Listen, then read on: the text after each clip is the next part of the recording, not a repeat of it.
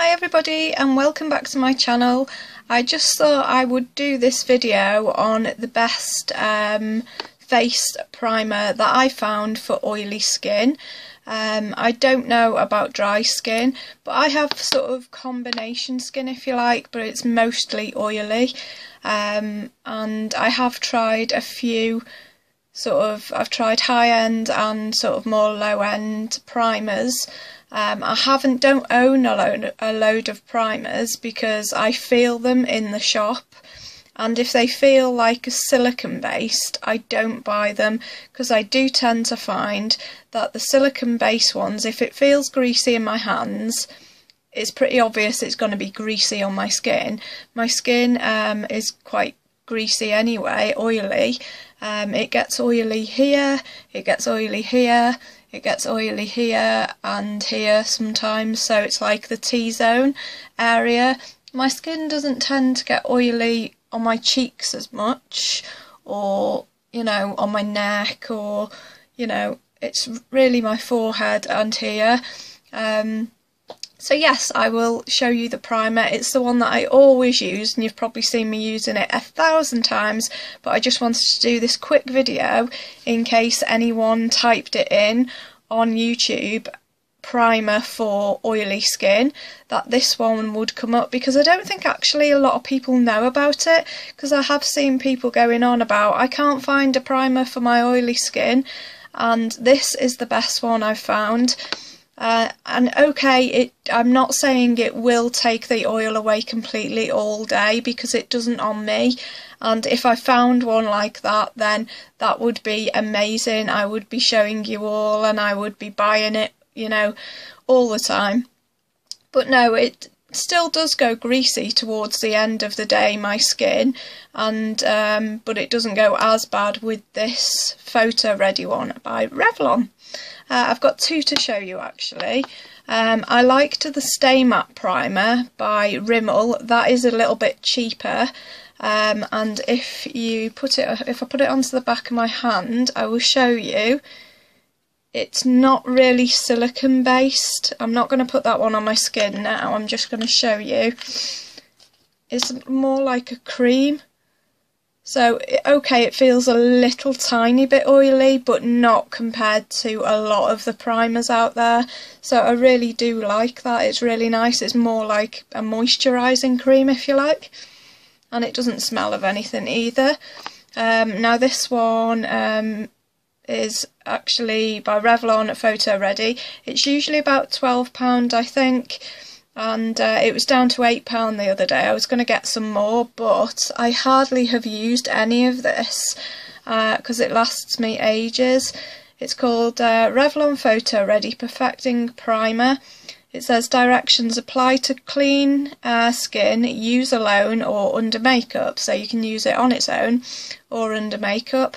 Now this is the best one to hide my pores, because I've got quite big pores. I don't know if you can see in this light. You probably can, because I can see in the camera that I've got quite big pores on my nose and on my forehead. My skin's really crap actually. Okay, I'm quite lucky in the fact that I don't get a load of spots or anything, but my pores are really, really bad. So I do like this primer. I also like the Urban Decay primer. I've never bought one, but I've had a sample. I've had a couple of samples actually given to me by Urban Decay, and I really like that one as well, because that hides pores and that is good for oily skin, but it's quite expensive, so I wanted a drugstore alternative one, and this is the best one I've found. I've tried them in the shop. I've not tried every one of them on my face, but I know if I feel it in my hands and it feels like really greasy and silicone-y, then I won't bother buying it. There's no point, because I know instantly that it's not going to work. I didn't know this would work on my pores, and it doesn't work perfectly. It's not going to take my pores away and make my skin like it's been photoshopped or something, but it does work. It's really nice, and I will just show you and just see if you can see any difference. You might not be able to see any difference, but I just use about a pump's worth, not even that, about 3/4 of a pump's worth, because I only do my T-zone. I don't do the whole of my face because there's no point, because I don't really get oily here or on my eyes or anything like that. So I just dab it on with my finger and then I put it on where I get oily and where I have big pores.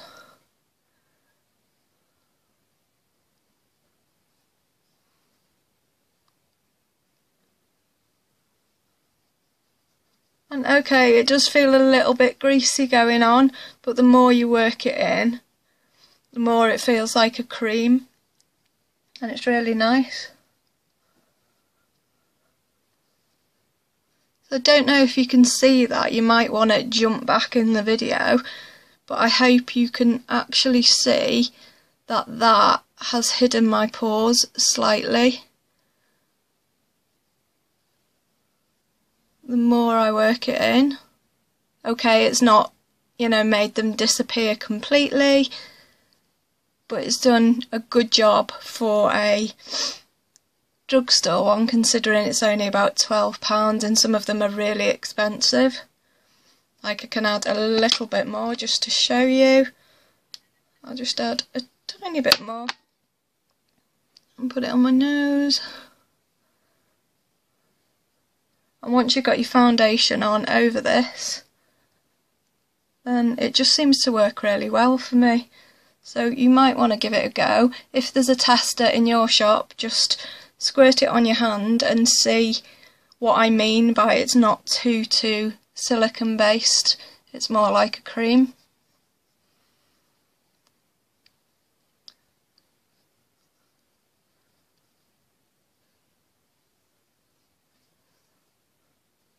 So that's that done. That is my primer done, and I'm ready to put foundation on now. I'm not going to put foundation on in this video. It was just to basically show you that this is the best primer, I think, for my face. And I don't know if you can see, I can see in the camera that it has hidden my pores a bit and covered them up quite well. It's not covered them up brilliantly because my pores are like really quite big. But I think it's really good for a primer. So if you are looking for a primer for oily skin and one that covers pores and makes your skin that little bit more smooth and more photoshopped, if you like, then I would say this one, the Revlon Photo Ready one, and it lasts for a long time. It is expensive-ish for a drugstore maybe, because some you get cheap like this one. This one is good, although it doesn't hide pores. It's good for a matte, you know, a matte one, but it won't hide my pores like this one. So I do tend to use this, and I would definitely buy it again. So I hope this helps, guys, if you've got oily skin, and you can see that it's made a little bit of difference on my skin. I hope you can anyway. Thanks for watching, and I will speak to you soon. If you've got any questions, then please just ask down below.